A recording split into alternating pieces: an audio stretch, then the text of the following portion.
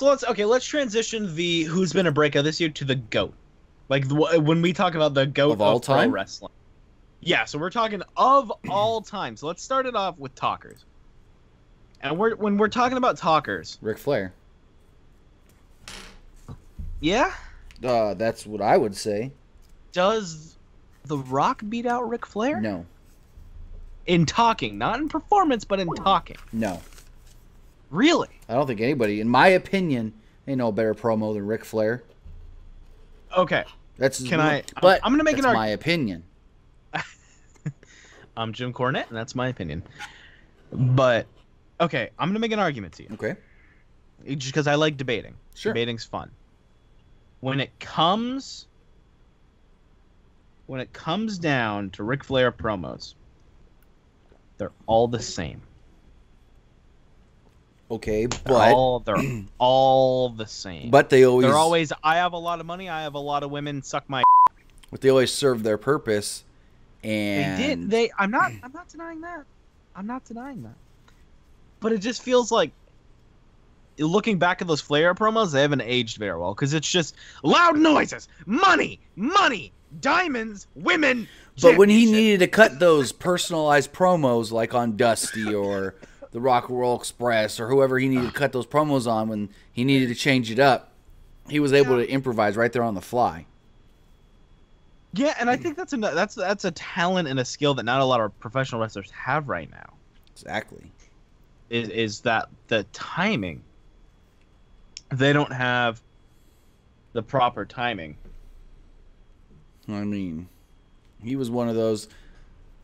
I mean, for his generation, like if we wanted to go by generations, I don't want to go by generations, but I mean, in his time, it was either him or Dusty.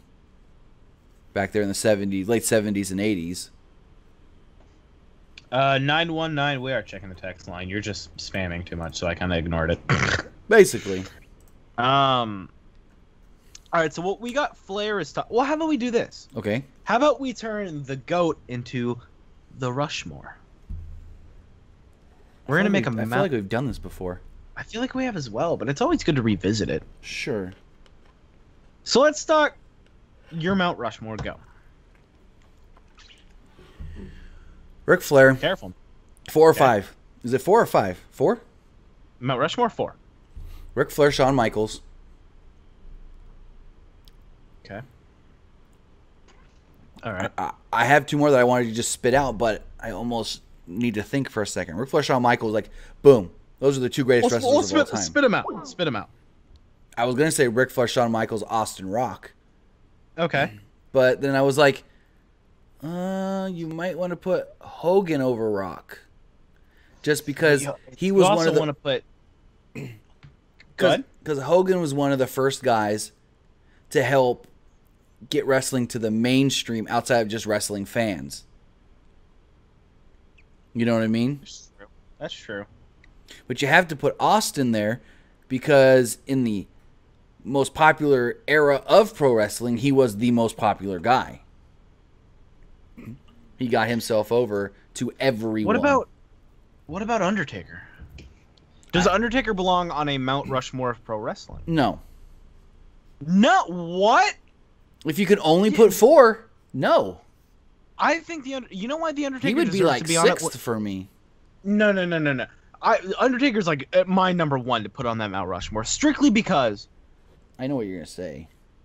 Because when it comes to storytelling, there's no one better than him. You know, people love guys like Chris Jericho and people love guys like Kevin Owens because they quote unquote live their character on social media. They act like their character. Undertaker was always his character. You rarely, if ever, saw him out of character. He always kept the dead man persona going, no matter what was happening. Yeah, well, the Shawn Michaels you saw on TV was the Shawn Michaels you got in real life. At least in the late 90s. Yeah, but wasn't that Shawn Michaels kind of like a head? Well, yeah. You got the 517 saying, so I'm going to read some of the text lines Mount Rushmore. The 517, Hogan, Taker, Flair, Austin. That's a good one. That's a good one. That's a good Rushmore. Ooh, Cena. I don't think this is real at all, but Shawn, Cena, Shane, AJ. I don't Dash think AJ. Dash says Bret Hart, Stone Cold, Jericho, Benoit. Can you put Benoit? Fuck I guess yeah, if you're only thinking wrestling, not personal. Why would you think personal? For What did Benoit ever do that was bad? He was a great wrestler. What did he do outside of wrestling? What did he do? Did that Chris Benoit guy do anything bad at all? July 2007. See you all in hell. Toots Monded. No. I don't think Toots Monded deserves to be on there. Who? Steve Englund, the reason you said Toots Monded is because you saw a What Culture video. That's the truth. Who the hell is No Toots one knows Mondin? He's some f***ing carny that helped kayfabe, I think. Just an Okay. absolute bullshit. Like you could gloss over that name and you wouldn't give a shit. But Adam Blampier mentioned it once, and so they're all like, "Oh, he's the greatest of all time." Oh Lord. It's all just bandwagon bullshit. No, because the reason Hogan, Savage, Austin, Warrior. thinking about it again, one of the reasons you got to put Flair as like number one is because who doesn't know about that? Who's never heard of Ric Flair? That's Exactly. at least like 15 years old. Who the hell? Like, you don't even have to be a wrestling fan, and you've done the woo. Yeah, again, Sergio says Ricky. Not as the greatest. He was good, but I can name a dozen wrestlers that should be ahead of Ricky the Dragon. TVP, they both win because they're fooling everybody, and they're gonna make a ton of money.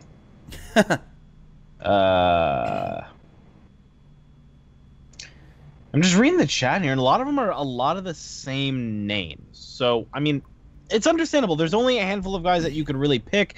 Someone from the 734 says, "Hey, Tim and Nick, mine would feature John Cena, Undertaker, Ultimate Warrior, and Hulk Hogan." And also, the 734, I showed that to Sean, because I saw you texted that the other day. I showed it to Sean, and he thought it was very, very funny. We appreciate it. Ric Flair is I'm rich. What? 7972 says woo. Woo! Woo!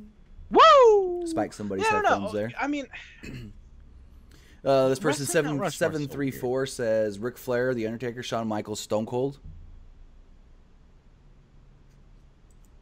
that's a good one. Another one, 215 says Rock, Austin, Cena, Flair.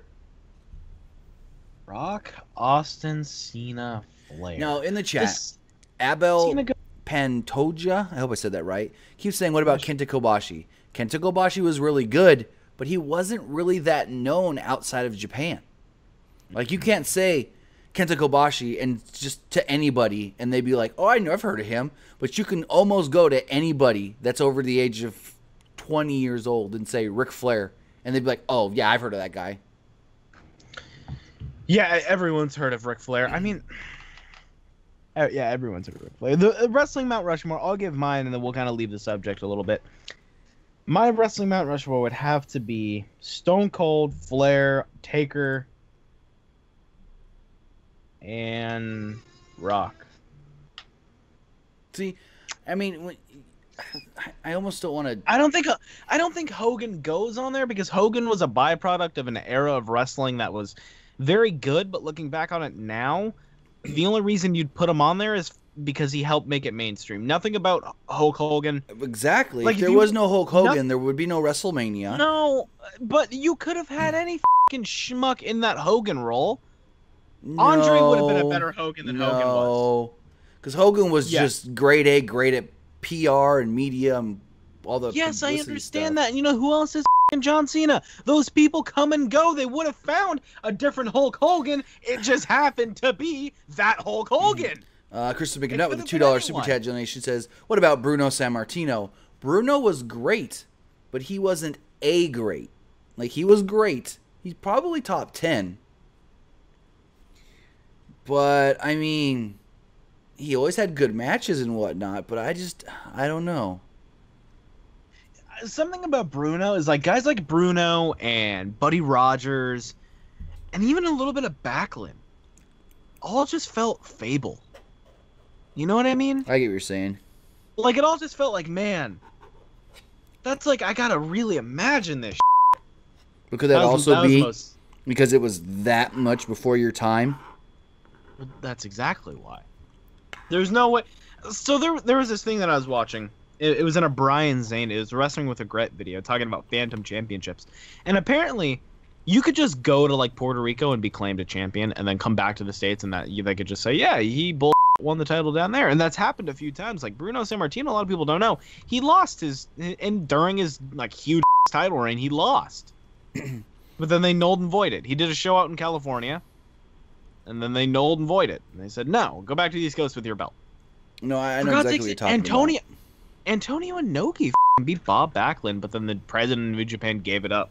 Yeah. I mean, that was like, what was it? Tainted ways. Kerry Von Erich? One of them. So the Kerry or Kevin Von Erich beat Ric Flair for the NWA title, and they never mentioned it after the match. Never. God, never. Now, Why that stuff's so weird to me? Now, here's one for you. 217 tweets, or text in. Hey, Tim and Nick, do women count as goats of pro wrestling? Yeah. I mean, they can. But so. What woman would you put up there above guys like Stone Cold, The Rock, Ric Flair, Dusty? Who would you put up there, though? Sable, because she helped get more eyes on WWE in the late 90s? You know? Lita? Well, what did Lita do to really help grow the business in a way that others weren't? That's what a goat has done. A goat is somebody that has helped, by being as good as they were, they helped grow the business in a way that others didn't.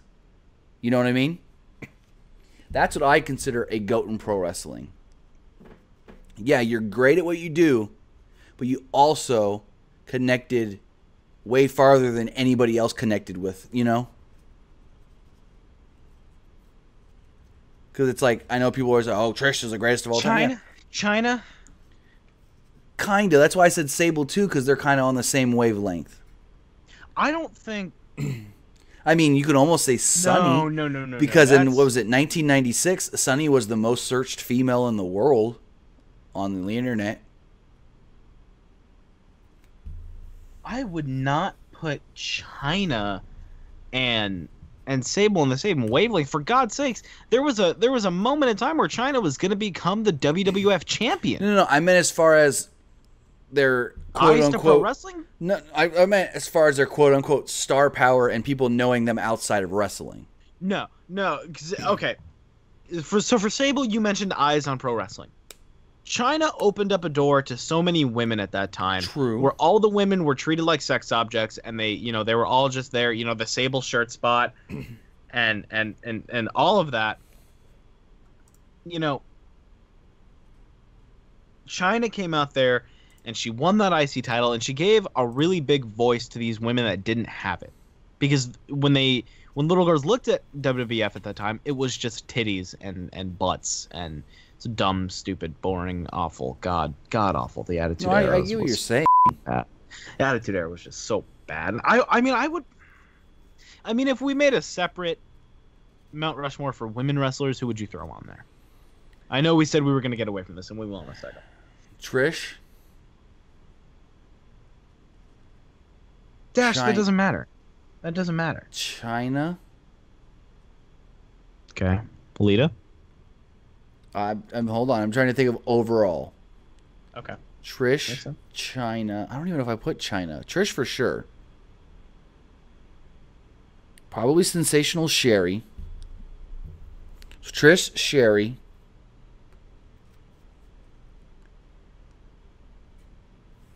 You got one more. You got one more. That's if I keep Lita or China. Yeah, Trish, Sherry, China.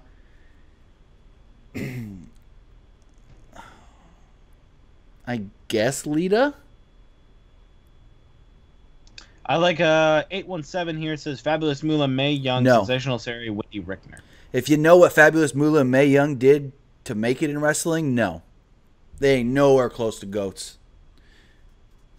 WWE just made them out to seem, in the late 90s and early 2000s, WWE just made it out to seem like they were great people, but they really weren't. Do you know what Fabulous Moolah was doing back in her day? What Mae Young was doing to guys back in her day? Yeah, we've covered that.